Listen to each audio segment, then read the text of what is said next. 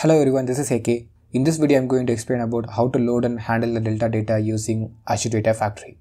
Before jumping into the video, you should know about what is Delta data. For example, you have one table in some database, it has 5 rows, and consider it is a streaming dataset, which means it will refresh every day. So in the first day, we got 5 records. Now in the day 2, we might able to face 3 different cases. So the first case is, we may receive some extra rows from the source. In case of extra rows, our data pipeline should handle those type of scenarios by inserting the extra rows. And in the second case, we will get updates. For example, we got the 5 records on the day 1 and in the day 2 we won't get any new records, but we receive some update on the existing records. So our pipeline should handle these type of scenarios by updating the existing records. And in the third case, we might not get any new records or updated records. So in that case, our pipeline should run without generating any duplicate records. Okay. These are the common scenarios which is highly used in data engineering side, especially on the change data capture subject. So in this video, I'm not going to use any streaming dataset as my source. It will make you hard to understand and it makes video more lengthy one, which I don't really like. For better understanding of how streaming ingestion works, you should watch this video. In that video, I gave the detailed explanation about how to load the streaming data using Azure services. In this video, I'm going to explain with SQL tables, and I will replicate the change data capture concept in SQL tables by manually inserting the data and updating the data. Before getting into the video, do like, share, comment and subscribe for more videos. Let's get started.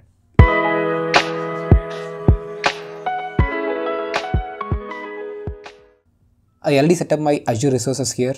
To make this concept, I need Azure Data Factory and Azure SQL database. So I already set up those things in the resource group called Delta. First, we need to create 2 tables. One should be our source table and another one should be our destination table. Open the query editor and create source table and destination table.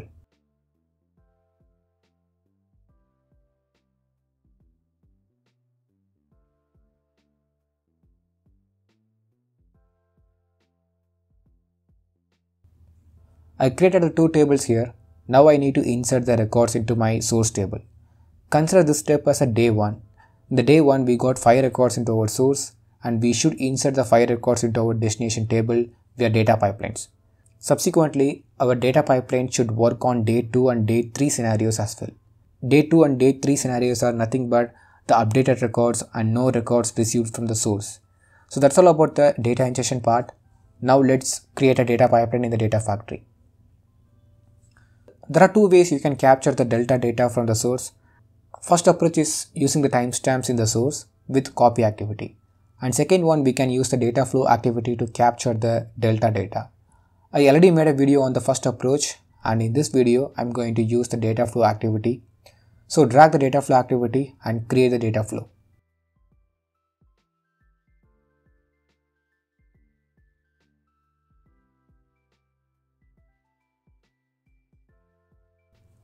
We need 3 data flows here. First one, the source, second one is the alter row, and third one is the sync.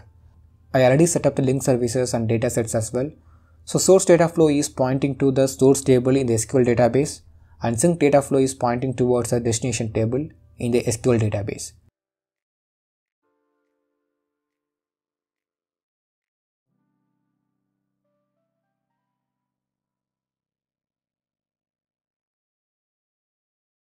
Main thing here, the alter row data flow.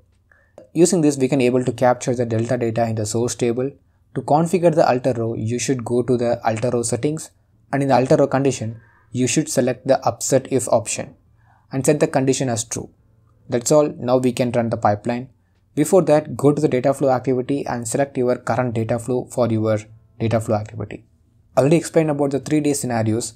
We received 5 records in the source table already. It is now waiting to be inserted into the destination. The destination has 0 records now. Consider today is a day 1, we are running this pipeline now. Let's run the pipeline.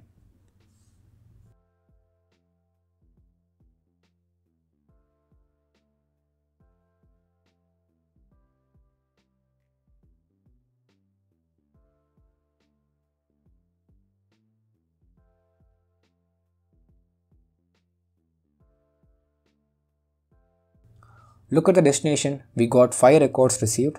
So the day 1 scenario is now complete. And in the day 2, I updated some data in the existing source. In the day 2, we don't get any new records. but received some new changes in the source. So look at the source table. I updated the Paris to Bangalore in the third row. Now let's run the pipeline for the day 2 scenario, which is nothing but the update. The pipeline ran successfully. Let's check the destination. So see here we got the data updated. So the day 2 scenario is now completed. The third day we didn't receive any updated records or new records. So let's run the pipeline for the day 3 scenario.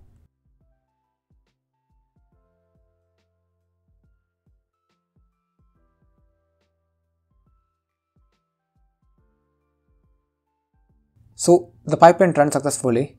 Let's check the destination. So see here we got the same records as day 2 without having any duplicates. So with that we can say our 3 test cases passed successfully on handling the data. So how it is working? There is a concept called upset in data flow.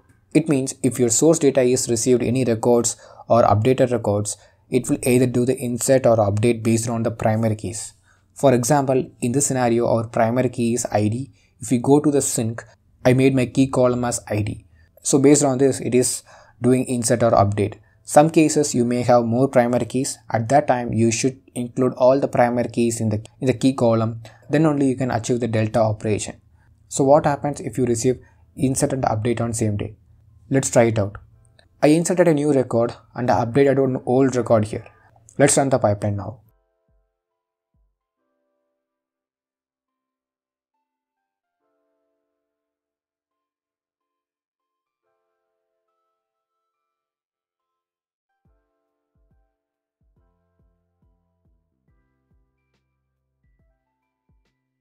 So see here we received the updates and inserts based on the primary key. That's all about this video. I hope you understand the concept of delta loading in data flow activity. If you have any suggestions, please comment it down. I will try to make a video of it. So thanks for watching and thank you. See you on next week.